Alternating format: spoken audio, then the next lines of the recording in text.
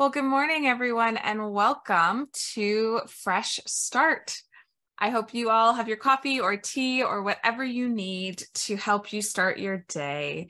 And I'm so grateful that you all chose to join us in community for a fresh start to your Sunday as well. And I'm delighted to welcome Beth Ann Fisher to be with us this morning. Beth Ann is a PhD candidate in theology and works as Emmanuel College's Spiritual and Community Life Program Coordinator. I hope that's right. I got that from your bio online. So we are so pleased to have you with us this morning. And my understanding is that this morning you will help us explore the topic of faith, church, and mental health. So today's liturgy also reflects that.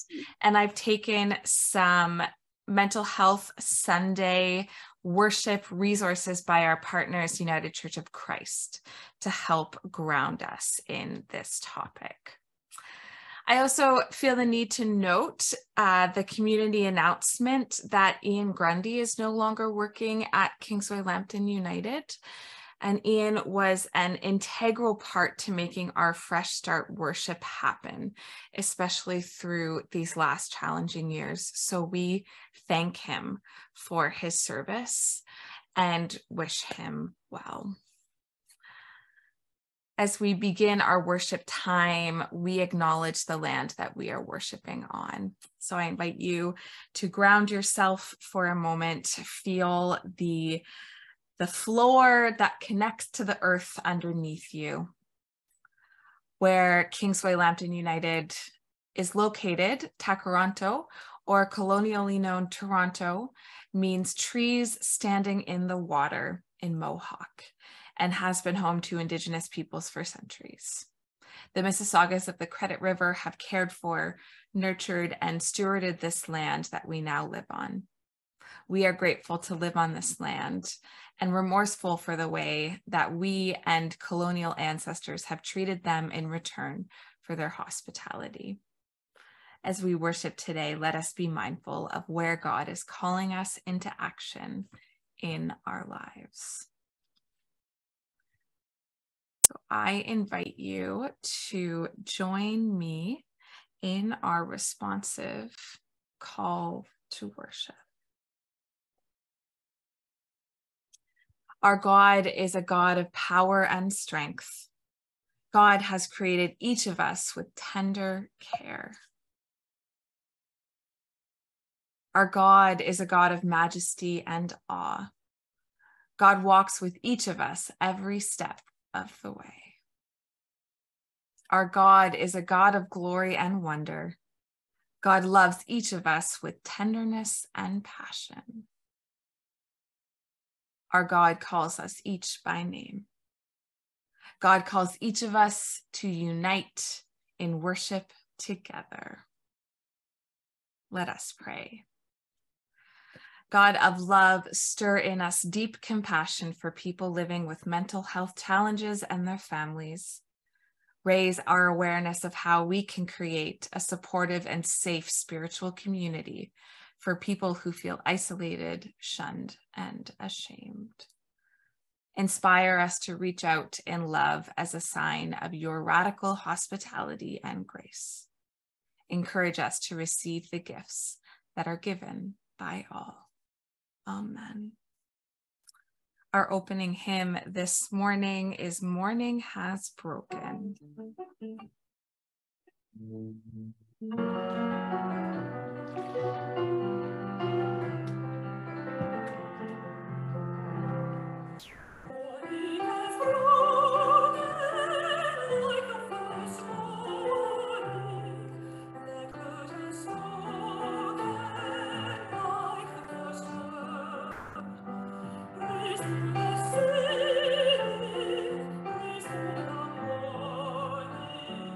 Praise to them,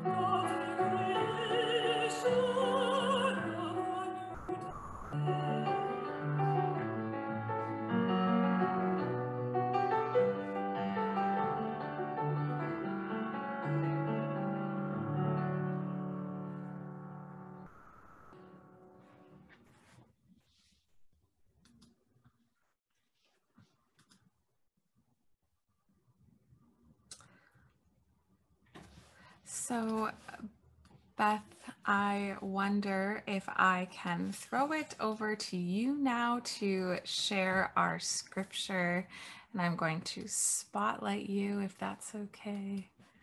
There we go. So this morning, our reading from scripture is in Isaiah 43, verses 1-7.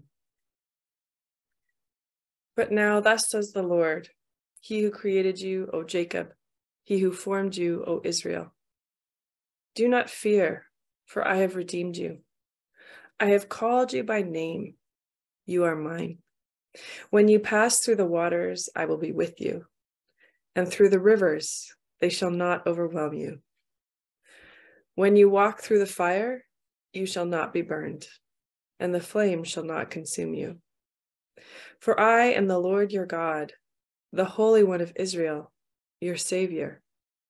I give Egypt as your ransom, Ethiopia and Seba in exchange for you, because you are precious in my sight and honored, and I love you. I give people in return for you, nations in exchange for your life. Do not fear, for I am with you. I will bring your offspring from the east, and from the west I will gather you. I will say to the north, give them up, and to the south, do not withhold. Bring my sons from far away, and my daughters from the end of the earth. Everyone who is called by my name, whom I created for my glory, whom I formed and made. The word of the Lord. This morning, I wanted to speak with us, as Elena said, about mental health and theology in the church, broadly speaking. And when I was invited to come back to Fresh Start, I was given a list of potential topics that the community had expressed interest in hearing about, and this is one of them. And this is a topic that's very near and dear to my heart.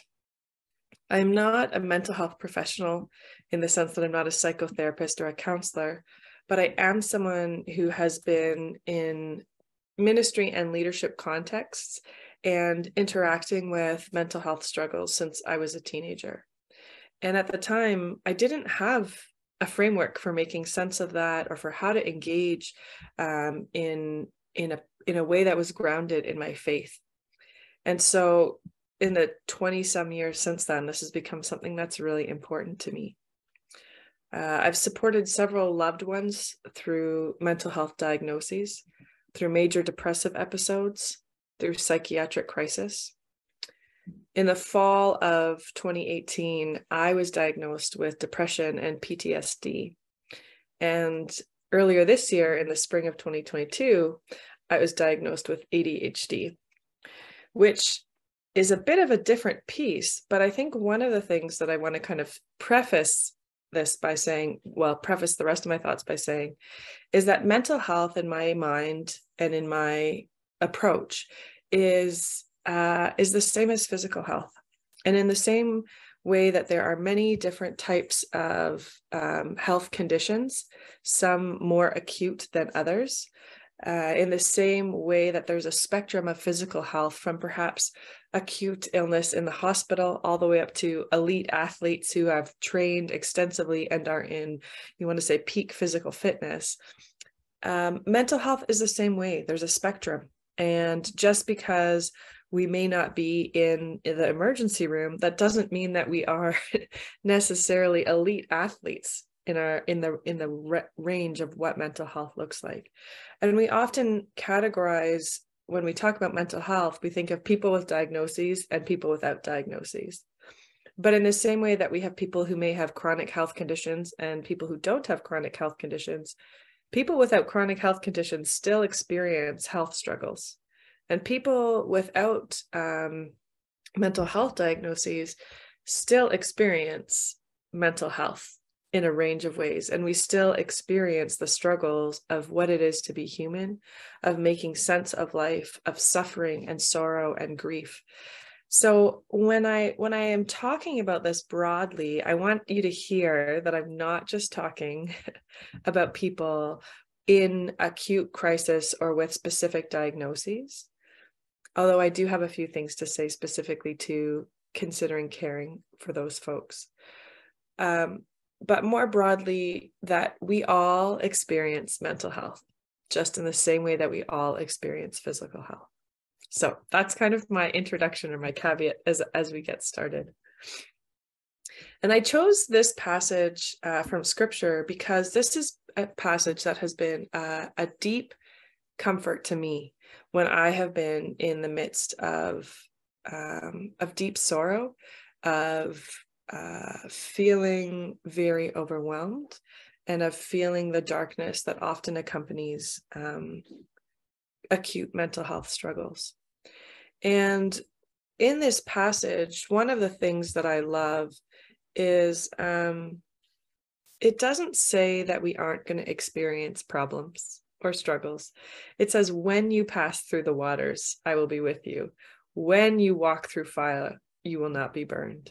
And so for me, the first thing that I find comfort in here is it normalizes that, like, you are going to have floods and you are going to be in the midst of fires.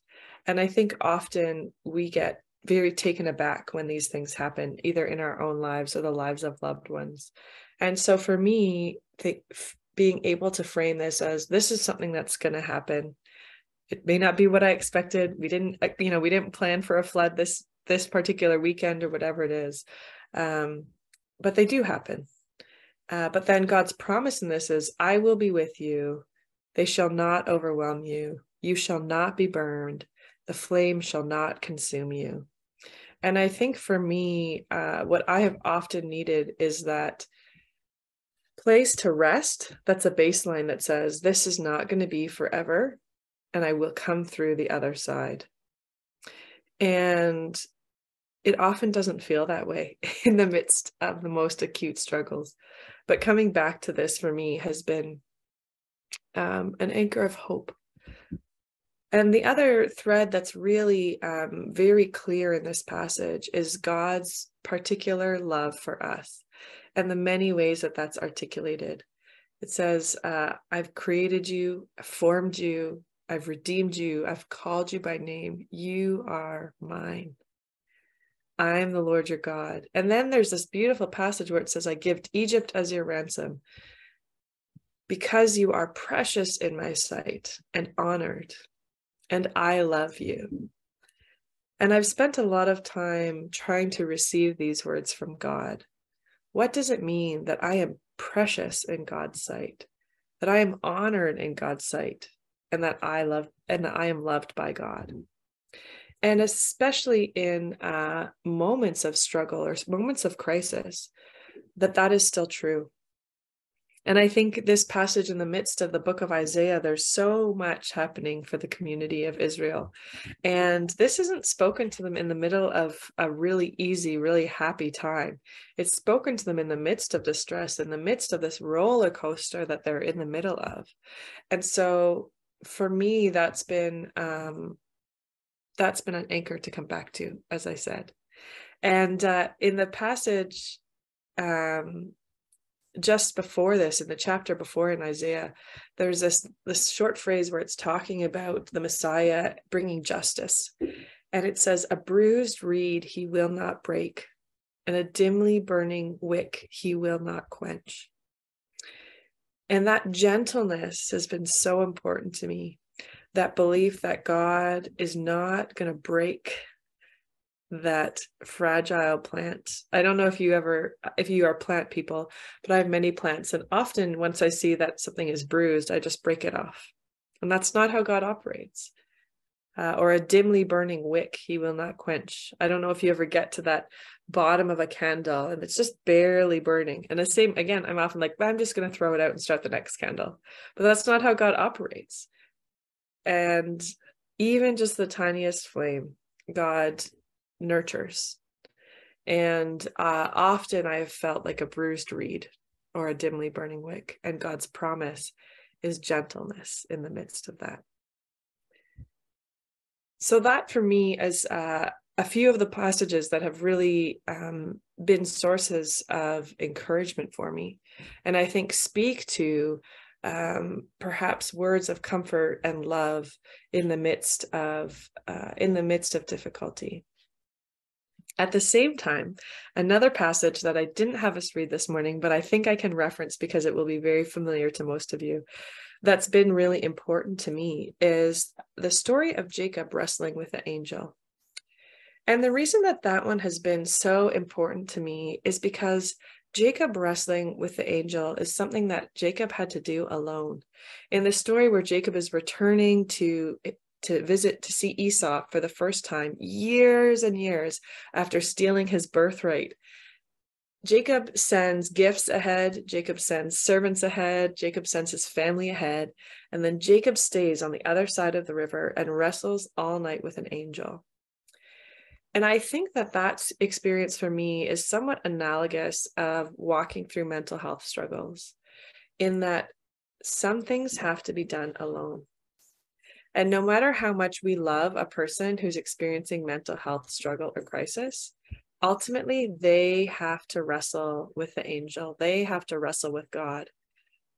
And we may be tempted to tell someone what their suffering means, to tell them that their experiences will be worth it or will be redeemed someday, to tell them that full healing is going to come. But that's not our place. And often that can come across as really harmful instead of encouraging, because it can be seen as imposing meaning. It can be seen that I, the outsider, am telling you what God is doing, but that might not be congruent with what I'm experiencing or what I'm wrestling with. So rather than imposing meaning, rather than having an approach that says, I can tell this person what God is doing, I think it's really important that we're invited to come alongside someone and to explore with them, where might God be in all of this? Or where are they finding meaning? Where are they finding hope? And when perhaps they're not finding any hope, that maybe you're talking with someone who's saying, I don't have any hope. Rather than telling them this is where you can find hope, I find it very helpful to say, I can hold hope for you. And that's very different, I think. And I don't know if you've ever had a Sunday where you've come to church and you felt perhaps, I know I have had Sundays like this, where I can't say the words or I can't sing the hymns, but being in a space where other people are saying the words or other people are singing the hymns helps me feel held, helps me feel that there's a community that I can be carried by when I can't carry myself. And we can do that for one another. We can say, I hear that you don't have hope. I know that you don't know what's going to happen. I have hope for you that this will not last forever. And I have hope for you that there will come a time where your life will be settled again. And in that is where I come back to this passage from Isaiah, that's promises of God, that God is with us, even when we're walking through fire, even in the midst of flood. And then the end of it, it says, I will bring your offspring from the east. From the west, I will gather you. I will say to the north, give them up, and to the south, do not withhold. Bring my sons from far away and my daughters from the end of the earth. Everyone who's called by my name, whom I created for my glory, whom I formed and made. And this hope, this call for God to bring restoration is a call and a prayer that we can enter into with people, that we can pray with God and to God for this to be made true in people's lives. I have a lot of very practical pieces around supporting people in mental health crises that I'm happy to share, but I don't want to just talk. And I know that at Fresh Start, that's not how the community functions. Is I don't just talk for 28 minutes. So I'm going to pause here. I'm going to pray, and then I'm going to open it up for conversation. And I have a couple of particular questions I could pose. Alana, I don't know if you have questions or how you want to shape that time. But let's pause for a moment. Let's pray together, and then let's have a conversation. Loving God, I thank you that you are with us. And I know how often in my own life I have prayed to be out of the floods. I have prayed for the flames to just go away. And I also know that you have been with me in the floods. You have been with me in the flames, the way that you were with Shadrach, Meshach, and Abednego. That when I have wrestled with you, and that when we wrestle with you the way that Jacob did, we may walk away limping, but we will walk away blessed, and we will walk away with a name that speaks to our encounter with you in the midst of all of it. And God, I thank you for this community at Fresh Start. I thank you for the way that they are longing and looking to take your word and to take the tradition of the Christian faith and to bring it to real life struggles. I pray that your Spirit would lead us and guide us in our conversation, and that you would lead us and guide us in our lives with our loved ones, with our own struggles, and with the people who we encounter wherever our lives take us. And I ask us all this in the name of Jesus, who gave himself as a ransom for us, who is always in the work of redemption and restoration. Amen.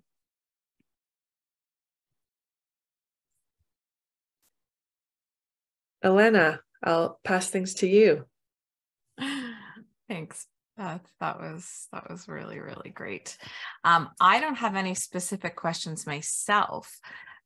So if folks in the top right corner of your screen, you can press the gallery mode button so that you can see everyone, if that's helpful for you for a discussion. And so, Beth, I'm eager to hear some of the questions that you have to get us started. I can also just offer silence, and when someone feels that the Spirit is moving them to speak, you can do so. I feel like we could spend so much time in this discussion, so maybe we just, this is our invitation to have you back. But I do need to move us along to our closing pieces of our worship this morning. So thank you so much for your deep wisdom and for all of the learning that we're having here. And so I think our next hymn might help us continue to integrate this. And so this is the hymn, I Am a Child of God. So I'm going to share my screen here and invite you all to continue to let all of this great learning sink in.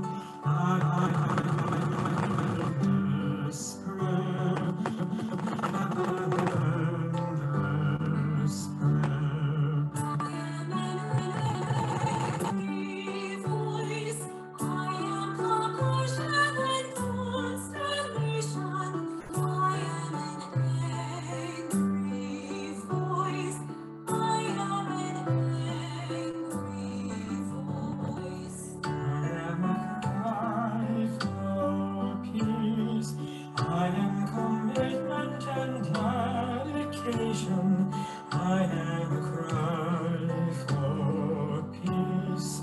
I am a cry for peace.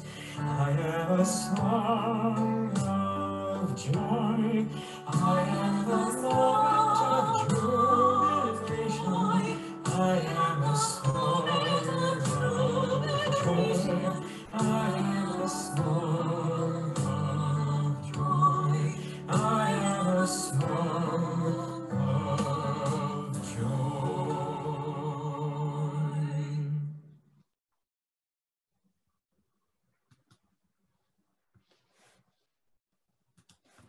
Friends, let us pray.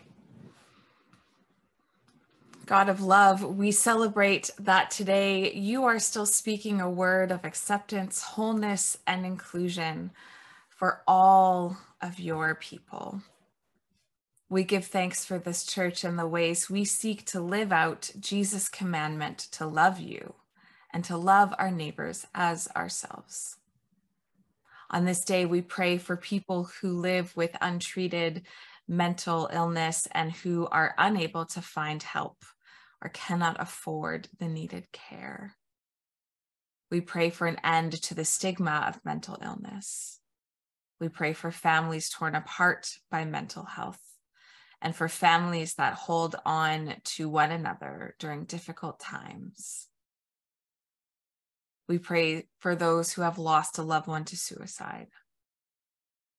We pray for mental health caregivers, for scientific researchers, and for professionals who seek to bring compassion, treatment, and healing to all those who suffer.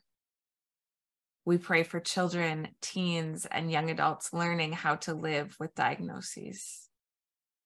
We pray for people burdened by labels and stereotypes.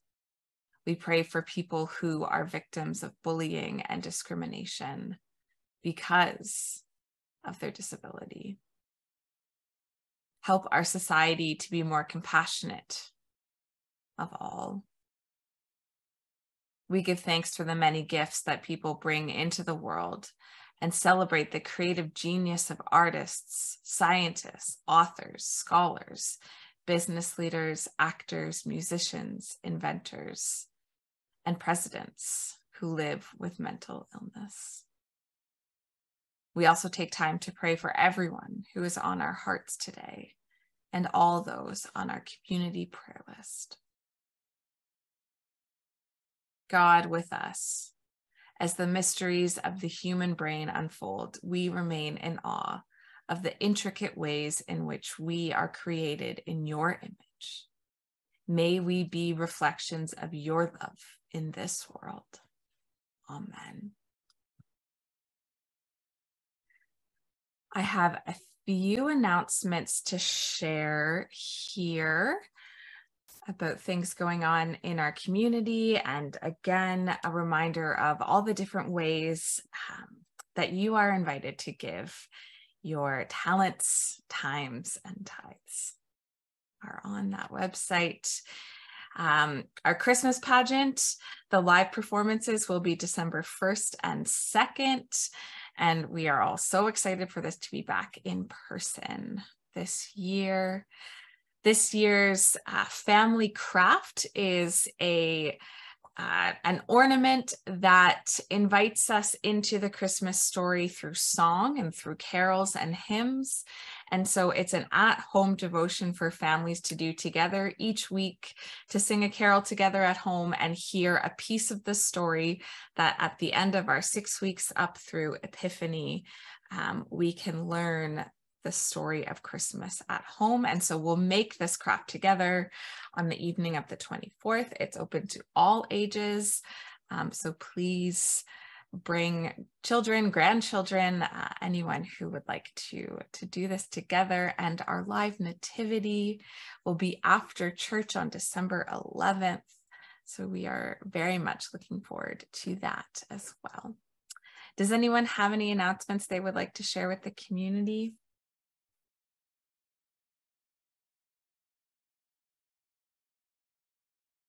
Okay. Well, our blessing this morning is responsive. So I invite you to do this blessing with me. You are each precious in God's sight. We go from this place claiming our identity as children of God. God has called you by name. We go into the world to answer God's calls. Alleluia. Amen.